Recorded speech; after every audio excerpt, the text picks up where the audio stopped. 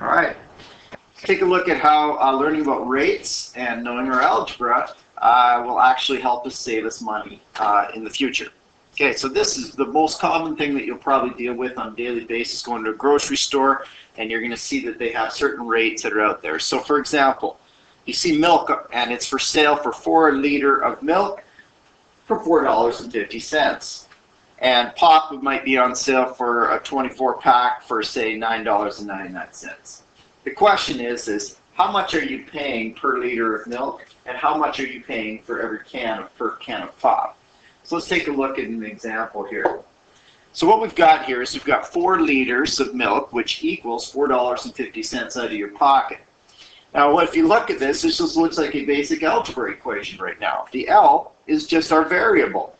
Okay, so instead of, we're trying to figure out how to find out how much a liter is, we're just going to use L as our variable. So 4 times L is going to equal $4.50.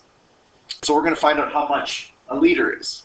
So the way we do that, just basic algebra. If this is 4 times L, we're simply just going to go divide both sides by 4, and L equals 1.125.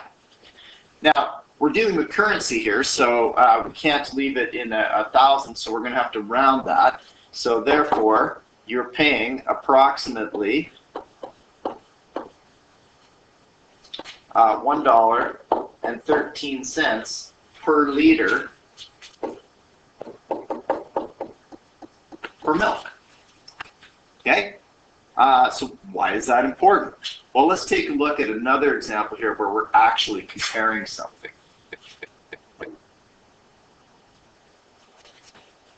Okay, you're going to have to bear with me for a bit here because my board's acting a little funky right now. It's not uncommon. Anyway, let's say you went to the grocery store and you wanted to buy some paper towel. And you can buy the paper towel. You have 3 different choices. You can get a 2-roll pack for 99 cents. You get a 6-roll pack for $3.99, or you get 12 rolls for $4.99. Now, there's a couple of different ways that you can calculate this. One is that you can find the individual cost per unit. So in other words, per roll price. And we know how to do that already, because if we, just for example here, let's choose this one, 6 rolls for $3.99, all we can say is, well, 6 rolls, or 6 times R, will equal $3.99, and all we have to do is divide both sides by 6 to get our 1 unit price. Okay? That would be one way of doing it. That is a very simple way to do it, and then we can compare the per unit price of the 3 different rolls. But there's another thing that's at play here. What we see is that these here are multiples of each other. So if you simply multiply this out, so 2 times 6 is going to give us 12, and 6 times 2 is going to give us 12. So if we just simply take the price and multiply it so that we have our lowest common multiple here, we're going to find out what the price is. So let's take a look at the first one, for example. So if we have 99 cents times,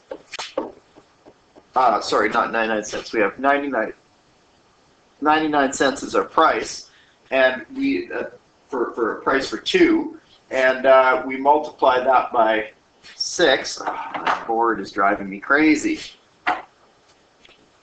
All right, 99 cents multiplied by 6. So let's see here.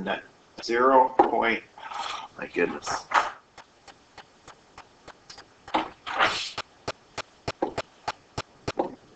99 times 6 is going to give us a price of approximately $6. Okay, approximately, not exactly, because it's slightly less than that. It would be about $5.94 approximately. Okay, But we're just using this as an example. Well, when we compare that to our 12 roll price, we can see that clearly the 12 roll price is going to be better, because when we take this and we multiply it out to give us 12 rolls, that price is going to be much more expensive than if we buy a 12 roll pack. So we know that we are in fact saving money by buying 12 rolls. Now, the question is if we multiply all of these out, are we going to get the same result? So there's a couple different ways of calculating it out.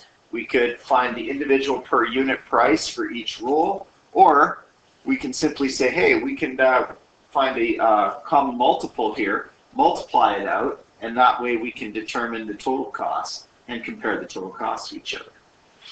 All right, we'll check out some additional videos on rate.